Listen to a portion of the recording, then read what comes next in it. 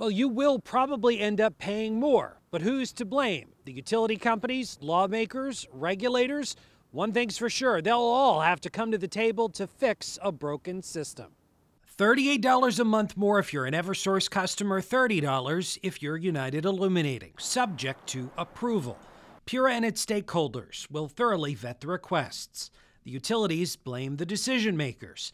It's almost entirely driven by public policy costs. Decision makers blame the utilities. I just keep asking myself, how many more things do we have to cope with? They don't agree on much, but they do agree that when Connecticut deregulated its electric marketplace in '98 to lower rates, it failed.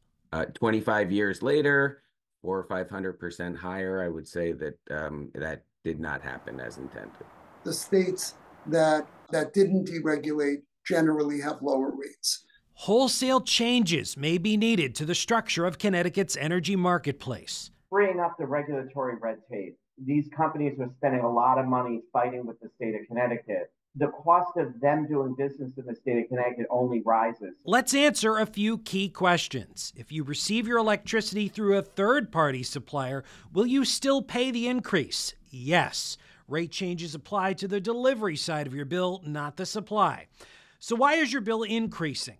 The utilities say it's because they're forced by state contract to pay a fixed price for energy to the Millstone nuclear plant. It's a commodity. It goes up, it goes down. It is never fixed. A contract signed in 2017 to save the plant from shutting down. The decisions that were made, everything looks different in hindsight.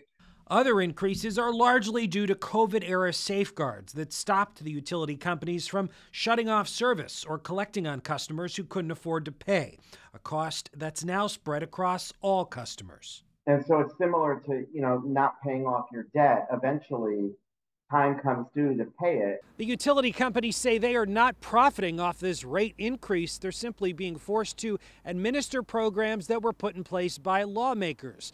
But some lawmakers suggest that the utility companies are trying to recoup the cost of failed wind energy projects and are boosting shareholders at the expense of ratepayers. Reporting in Hartford, Matt Caron, Fox 61, Connecticut's news station.